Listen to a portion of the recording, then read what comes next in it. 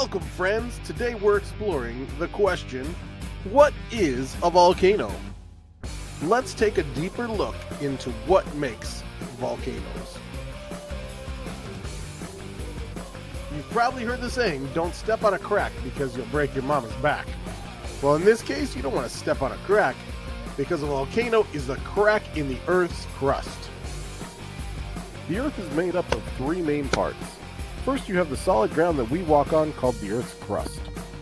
Underneath that is a layer called the mantle, which is made up of liquid or molten rock called magma.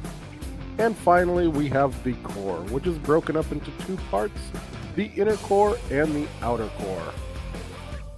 Where the crust is broken are the places that volcanoes erupt and magma escapes the mantle.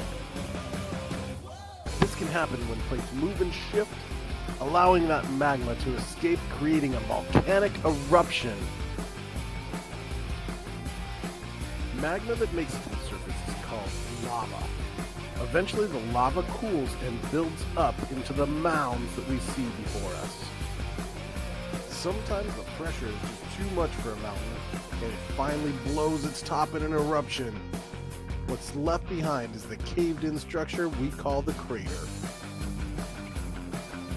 All volcanoes are pretty much built the same.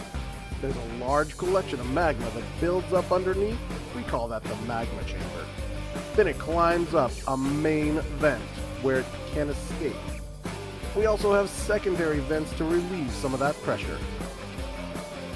While volcanoes can be found all over the world, the majority of them are found in the Ring of Fire.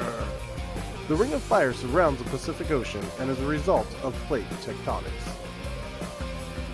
Thank you for watching, and I hope I've answered your question, what is a volcano? Until next time, this is Mr. Rosa saying, don't blow your top.